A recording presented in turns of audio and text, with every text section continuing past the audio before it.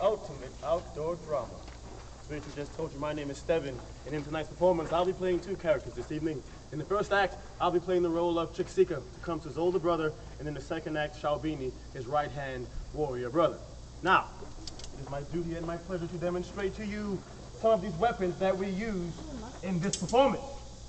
So, without further ado, I introduce to you folks the Brown Bess.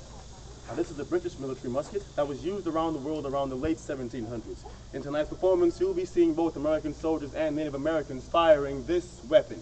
Now, this is a smoothbore musket and a muzzle-loading weapon. What I mean by smoothbore is that the inside of this barrel is just as smooth as the outside. Now, when this was normally loaded, it was loaded with something called a patch. Now, that's a metal ball wrapped in a piece of cloth, and when that was stuffed in there, you best believe it was going to put a hole in something. But we don't use any slugs here. We use wads of grass. Good for two reasons. One, it makes a lovely puff of smoke, which we all love, and two, it disintegrates almost immediately after leaving the barrel.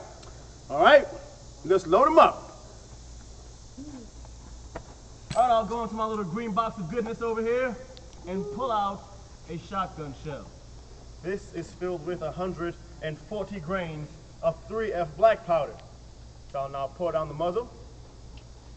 Now, to simulate the patch that I talked about earlier, get a nice wad of grass in my hand right here, make it into a nice compact ball in my fingers about this big, and stuff it down the barrel.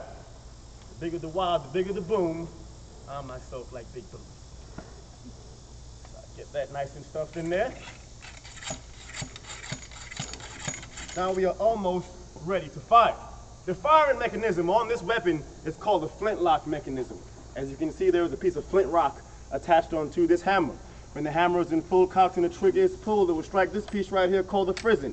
What happens when flint strikes metal? That creates a spark. That spark is then sent into this piece right here called the pan, which will then go through a small hole through the side of this barrel called a touch hole, making it boom! Let's try it.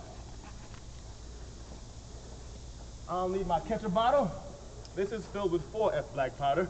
It's a finer grain of powder, which is also called the primer, which I'll now pour into the pan and lock my frizzen. So now I'm ready to fire.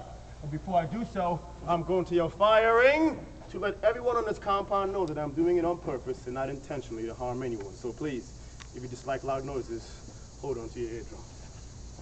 Here we go. Firing! And there you have the Brown Bess.